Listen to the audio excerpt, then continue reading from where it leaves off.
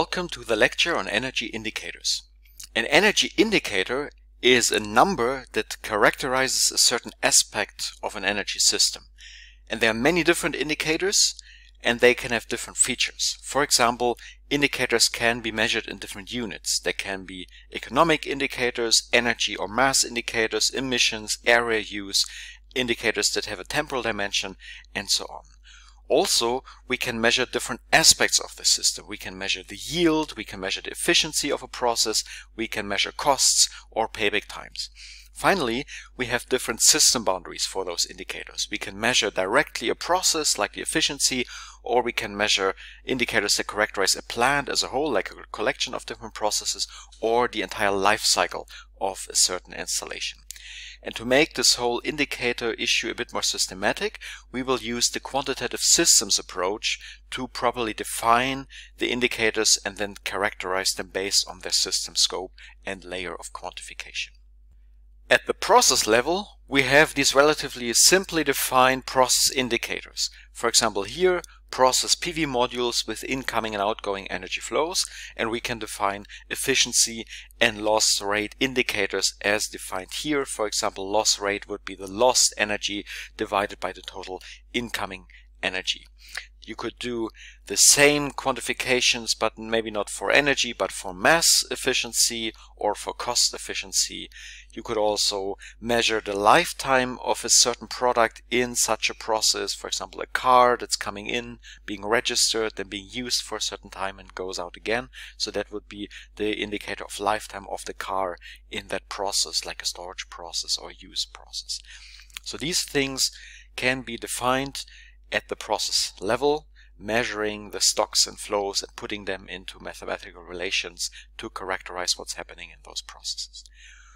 Prominent examples here, for example, the cell conversion efficiency for PV modules, different technologies over time. So you can see you can define such efficiency indicators with certain parameters, like depending on the time when they're measured and which specific technology. We use process efficiency indicators already in legislation and also in consumer information. Most famous example here is maybe the energy standard or energy labeling for household and other devices, where we define certain thresholds for use phase energy consumption, so the energy efficiency of the process of the use of the product, and then based on different levels of energy consumption we can rank the products according to a standard A+ for very efficient or C or D for not very efficient. So these indicators only capture the energy use, in this case during the use phase of the product, for example a refrigerator or a light bulb. We have a similar approach to vehicles, where we rank the vehicles according to their fuel consumption. Now this process works quite well for gasoline vehicles, for example, because most of the total emissions in the life cycle of a gasoline vehicle actually happens in the use phase. But it does not work well at all for an electric vehicle, because the life cycle greenhouse gas emission from producing, using and recycling an electric vehicle very much depend on the carbon intensity of the electricity mix with which it is operated. So we need, for a more complex product whose sustainability performance depends on the wider system context, also an indicator that has a wider system scope. And we will define those indicators by embracing life cycle thinking, where we go beyond the traditional focus on individual process and rather see the processes connected to forming the life cycle of a product. Again, why is this needed? Let's take another example. For example, a passive house. A passive house is a very efficient residential building. It ideally is heated by the heat of the people living inside and the waste heat of the electronic devices only. It's so well insulated that this waste heating is enough. Now, if that is true, and we can build such houses, then the carbon footprint of the construction material suddenly becomes the dominating factor in the overall emissions over the life cycle of this building. So when you have a very efficient use phase, The same with a very low carbon electricity battery electric vehicle, then suddenly the production phase of those products or buildings becomes very important. And we can capture this shift of importance by extending our system scope and also including the production and potentially also the recycling stage of the products into our picture. And we do that using the method of life cycle assessment, which is a standardized method that guides you through the steps of actually quantifying not only the use of the products, but also their production and recycling. Important message here is that the life cycle thinking tells you that there's different scopes, different steps to be followed. So first, we need to, of course, define what we want to study. So what is the product and its services that we are interested in? We would then, in the second step, perform the so-called inventory analysis.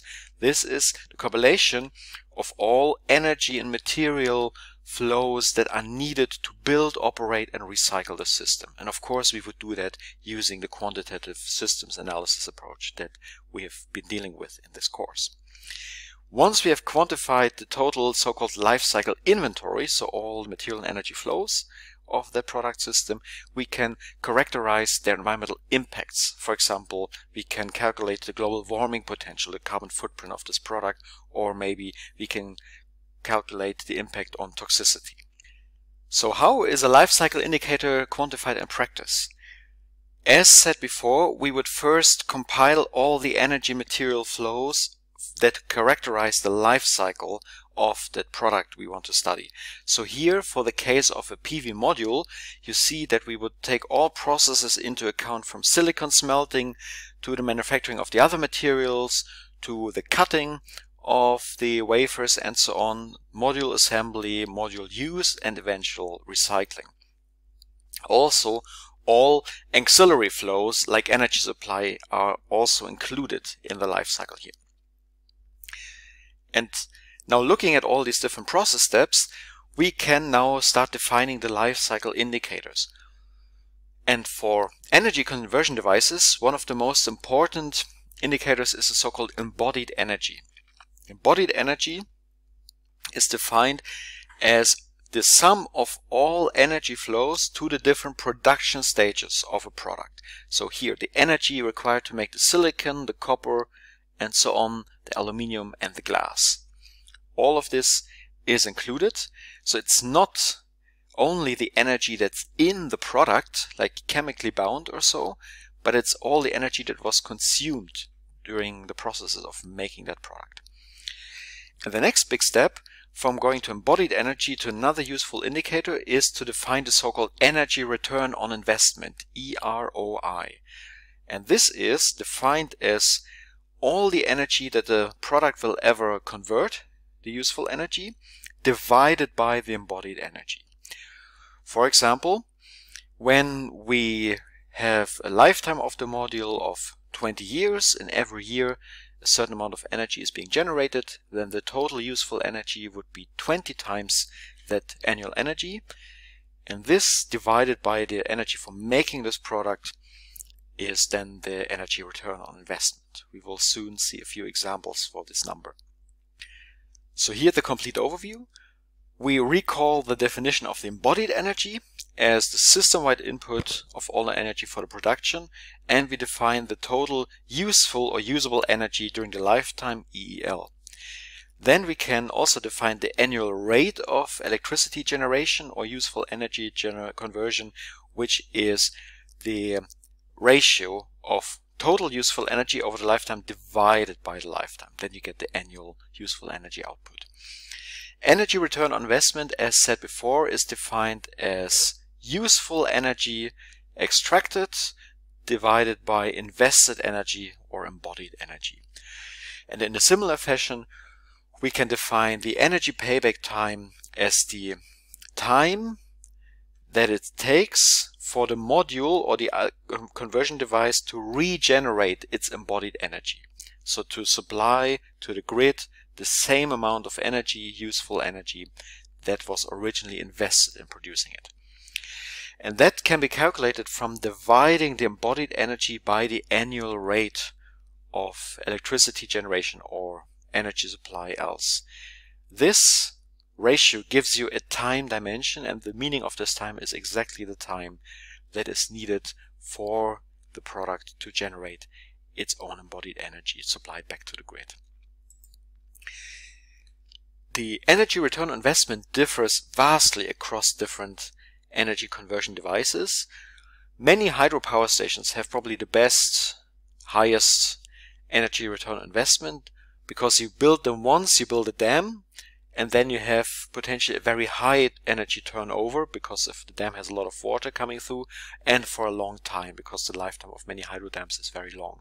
So energy return on investment rates of up to 100 are not uncommon.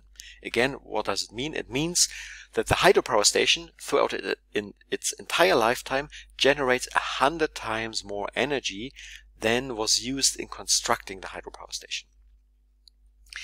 And as we go down the list, we see that also many fossil installation, oil and also coal, have very high energy returns on investment. And as we go down, we see that for many renewable energies, these are one in the bottom, we see energy investment in general goes down. So the renewable energies often are not as high in terms of energy return on investment as fossil installation, but they still have an energy return on investment larger than one, which they have to have, otherwise it's more or less pointless to use those devices in commercial energy supply. And of course, with rising efficiency, these energy return on investment, for example for solar cells, will also increase over time. The next big example is the energy payback time, and examples herefor. Take-home message is that sometimes we hear from renewable energy critics that the devices we build today, the wind turbines and solar cells, consume more energy than they ever will deliver. That is not true. And in terms of energy payback time, it means, of course, that the energy payback time is shorter than the lifetime of this device. So for wind, it's actually quite impressive. The energy payback time for a wind turbine is now a few months, maybe 4 months or so. So here it says 0.26 to 0.39 years. And that means already after 4 months or so, the wind turbine has generated the electricity that was originally used in building it and building all the materials for it. It's a very short energy payback time, and this means for the rest of the 25 lifetime years or so, the wind turbine will be a net supplier of energy to the rest of the industrial system. Payback time for solar PV is longer, but usually is now in a range of 2 to 3 years with contemporary modules. So in extreme cases we may have less than 1 year, in other extreme cases elder modules maybe 7.5 years, but typically now we are in range 2 to 3 years, and this means after 3 years the PV module is a net positive supplier of energy to the rest of the industrial system. Again, the full story is a bit more complicated. Of course, the energy payback time depends on the sunshine intensity. It depends on where you put it.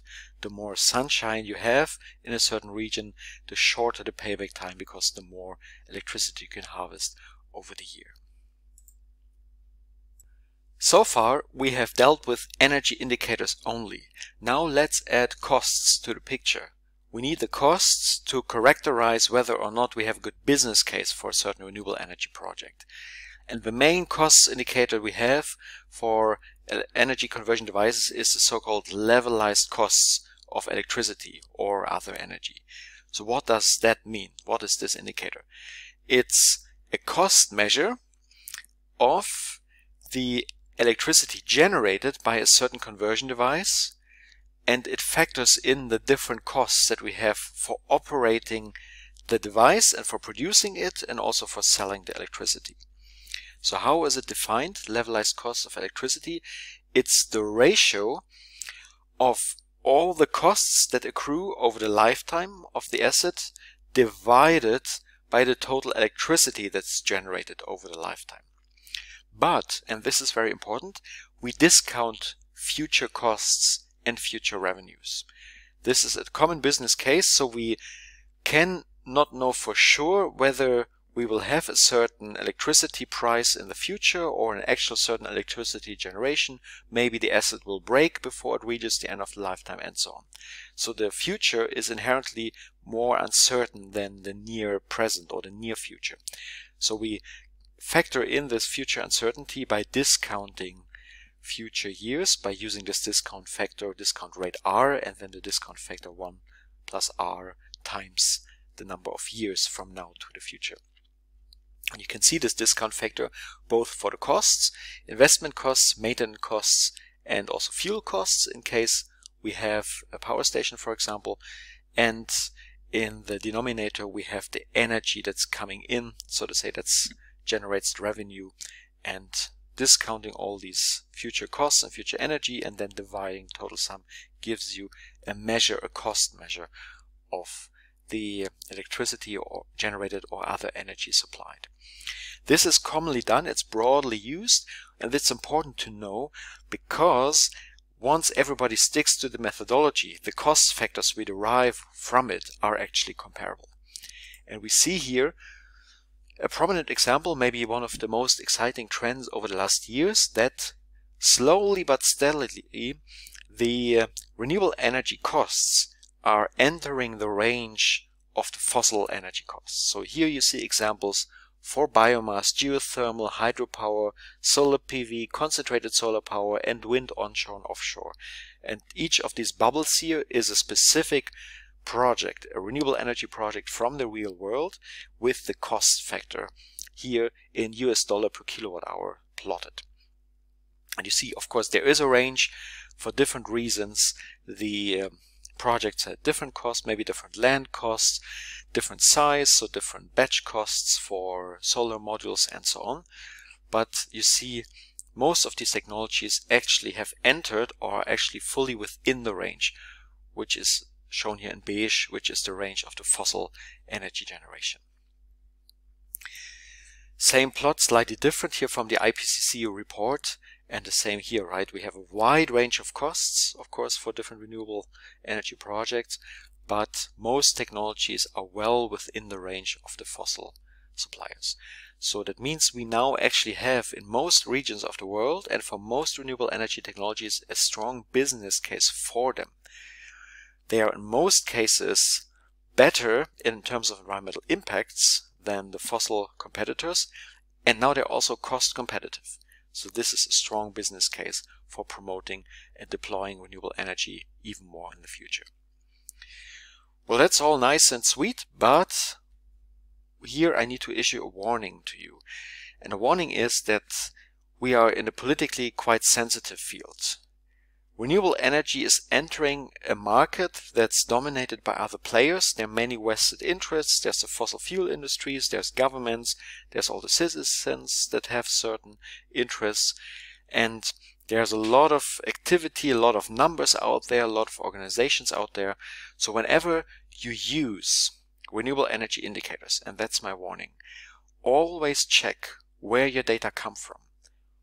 Who has funded the work that led to these indicators? And is it a work that you really want to cite, or is it an indicator that you really want to use? Ideally, you'll get access to primary sources, for example, the International Energy Agency, or to the peer-reviewed scientific literature. If that's possible, please use such estimates because they're much more credible than many of the numbers that are out there. In case you're in doubt, please check with experts, for example, your advisors or supervisors in the team you're working. Let's continue our ladder of indicators to the next group of life cycle indicators, and these are the footprints. Footprint, literally speaking, is the impact you leave on the ground while you're walking. And we can translate metaphorically this footprint idea to a product. In this case here of the PV module, we would take the carbon emissions, for example, in the different production stages and sum them all up. This gives you the cumulative carbon emissions of producing, using, and recycling a certain product, in this case a PV module. All these carbon emissions summed up together form the carbon footprint of the product. You can, instead of using carbon emissions, Also maybe quantify the water use, then you get the water footprint, or the land use, you get the land footprint. So it's always the same picture. You model the life cycle of a product or service. In the different processes that contribute to the life cycle, you quantify a certain impact or resource use, water use or carbon emissions. Then you sum it all up to get the carbon footprint. So this is the definition illustrated here, and now let's have a look at the results. Again, here from authoritative sources, we see that we have very different greenhouse gases contributing to global warming, and we see also that the different renewable energy sources are not entirely carbon free. And this can be best understood when, for example, looking at a hydro power station. Let's say it's one with a reservoir, then you have the actual power generation as a carbon-free process because the water runs through a turbine. So in that particular process, no carbon emissions happen, but you have emissions from constructing the dam in the first place, so maybe 1 million tons of concrete were used here, and you often have methane emissions from the reservoir that can vary a lot. So in this particular case, you see, even though the actual electricity generation process is carbon-free, so to say, the overall life cycle is not, because there were production emissions and there are other emissions from the use phase. Same, of course, holds for PV modules that can have very high impacts from production, especially when the silicon smelting electricity and so on is coal-based electricity, and also for wind turbines, where they contain a lot of steel and plastics that has to be produced somehow and somewhere. When talking about life cycle indicators and especially footprints, I need to issue another big warning, and this is, in systems thinking, often the results completely depend on the scope of your system. So the question of what is actually included. Big example here, if you quantify the carbon footprint of palm oil biodiesel, it completely depends on whether or not you include the land use change emissions, if there were any, from converting the primary forest, the pristine forest, to palm oil plantations. This drastically increases the carbon footprint of your product if you add those numbers there, and so you always have to check whether or not these are included in your footprint. That's just as one example. So when using life cycle indicators and especially footprints, always make sure that you know what is the scope of the study, what processes were included, what basic assumptions were made when calculating. If you're in doubt, ask experts like your supervisors and your peers what system boundaries are suitable for this particular technology and so on. And also check the quality of the life cycle assessments that you're using, whether or not they're peer reviewed and whether or not they are conforming with the ISO standard. Now let's move on to some examples. The life cycle greenhouse gas emissions of different electricity generation technologies show a wide range of possible emissions, and it's no surprise that the highest carbon emissions come from the fossil fuels, because fossil by definition means it's carbon from the ground, and the more carbon you have per energy, like coal, the higher of course your CO2 emissions. And if you have fossil fuels with relatively low carbon like natural gas, you also have relatively low greenhouse gas emissions per energy or electricity generated.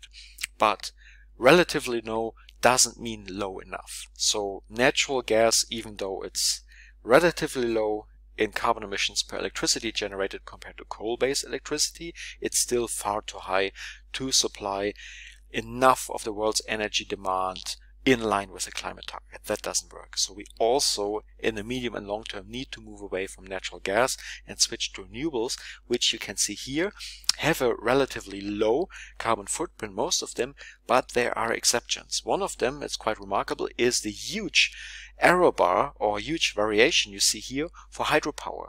And the reason is that hydropower, as I said before, can have methane emissions from the reservoirs.